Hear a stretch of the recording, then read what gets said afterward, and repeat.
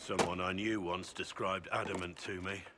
Adamant is, and always will be, the Order, he said. A guardian on the edge of the abyss. The lone soul that stares into oblivion and doesn't waver.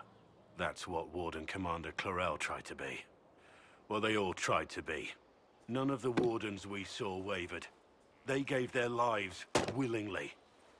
They died for us. And Corypheus twisted their sacrifice to make it his own.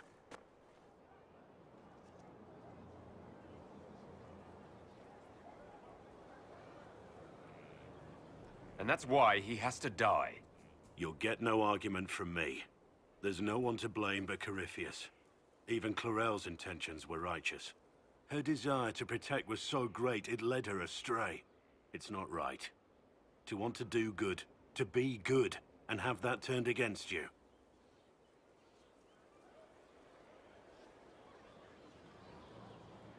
At the end of the day, I guess all we can do is try. And hope for the best. You're right. What matters is that we never give up. Clarel made mistakes, but she was a great woman. And she died a great woman. It's not the armor or the trappings of the Order. It's not the joining.